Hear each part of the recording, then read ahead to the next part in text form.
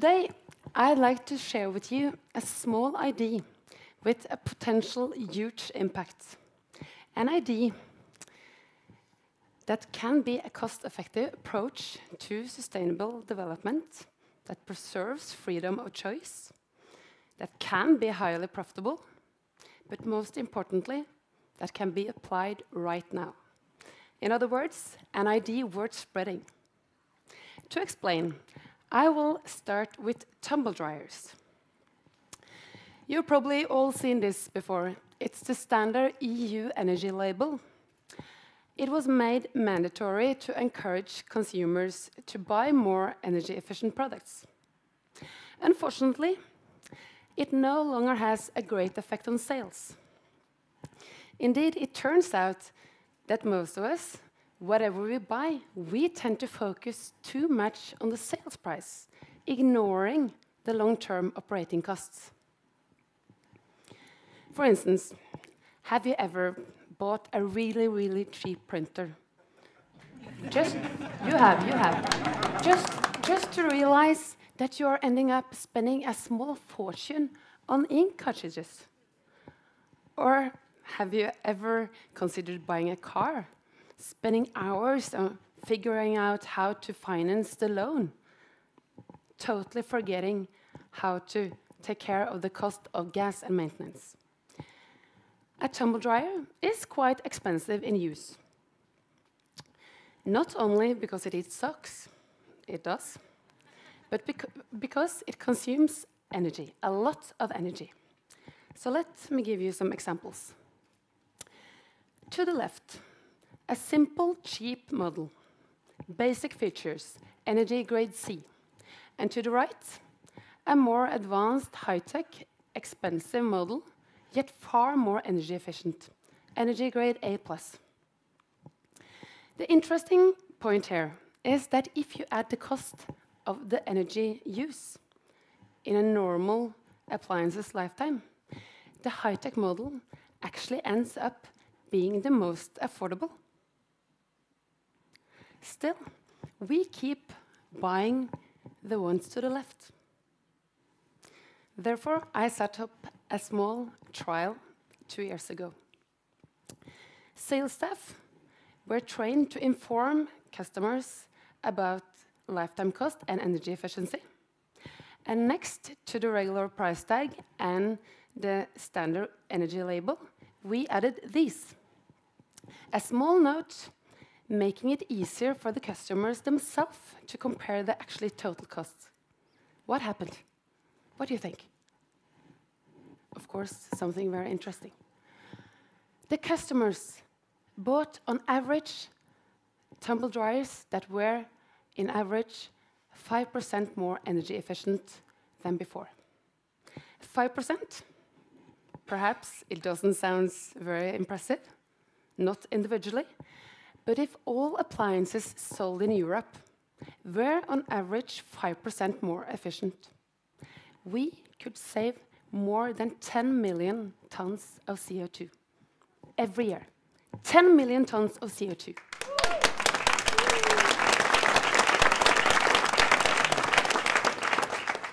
And 10 million tons of CO2 equals the annual emissions of 5 million cars, or the entire CO2 emissions from Kenya or Luxembourg.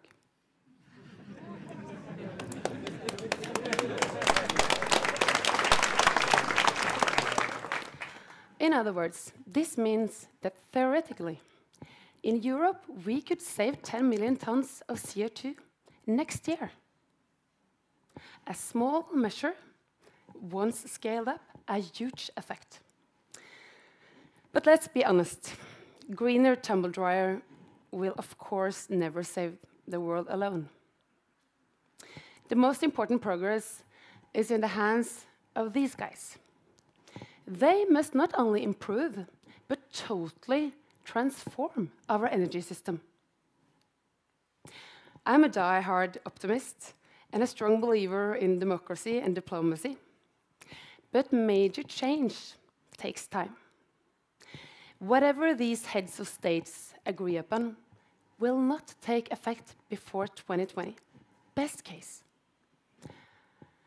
So while they are arguing about where to cut emissions and who should pay the bill, we can actually save and even make money right here, right now.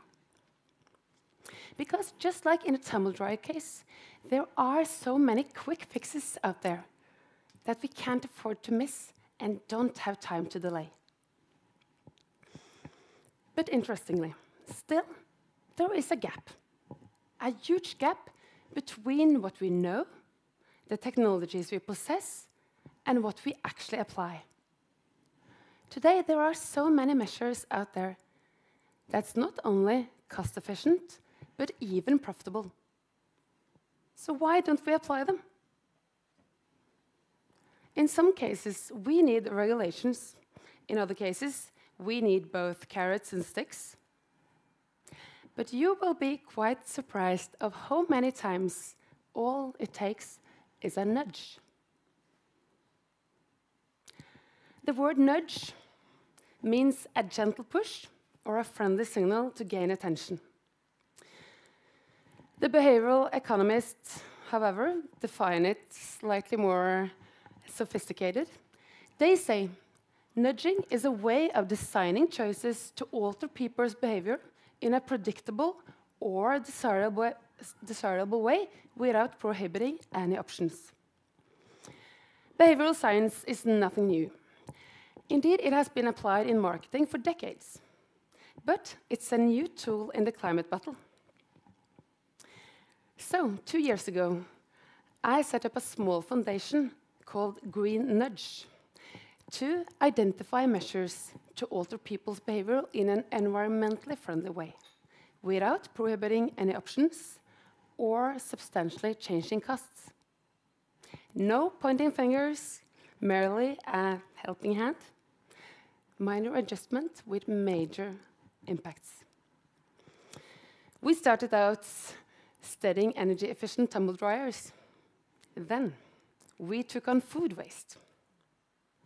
In a large-scale experiments in more than 50 restaurants, we showed what women know: size does matter. Have a look at these two plates.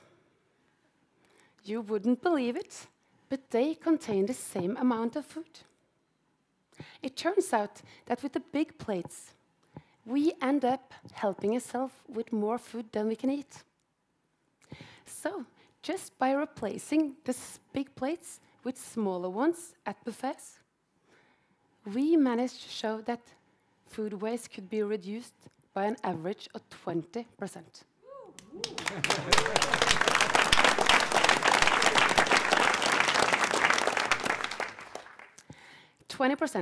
20% less waste. The managers are wasting less food, thereby saving more money. Reducing food waste reduces greenhouse gas emissions. And finally, the guests, they are just as happy. Again, a triple win simply by shrinking the plates. Greenudging can make a real and immediate difference, typically within the areas of food, transport, and housing.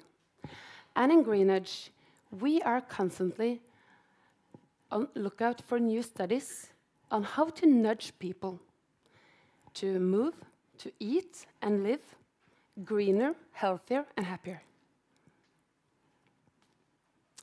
And we are trying to find out how companies can turn corporate responsibility into corporate opportunity. Allow me to finish where I started. The tumble dryer case has already been exported internationally. In UK, the British Department of Energy and Climate Change is currently reproducing our study. And if the results turn out as good as ours, they are considering making lifetime pricing mandatory along with the EU energy label. Just imagine how that can spur green innovations among manufacturers worldwide.